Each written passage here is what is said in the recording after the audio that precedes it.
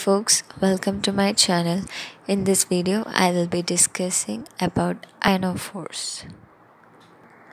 An ionophore is a molecule that reversibly binds ions.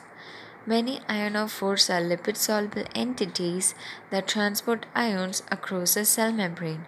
They are membrane shuttles for specific ions. They transport antibiotics.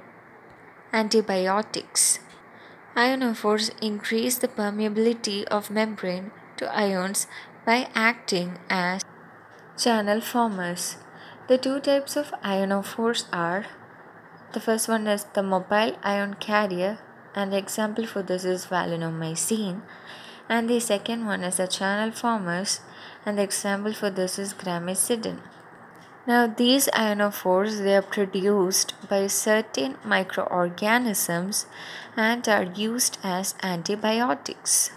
The mechanism of action is wherein the cells of higher organism are exposed to ionophores, the ion gradient is dissipated. Valinomycin, which is a mobile ion carrier, allows potassium to permeate mitochondria, and so it dissipates the proton gradient. Hence, it acts as an uncoupler of electron transport chain, and this forms the clinical significance.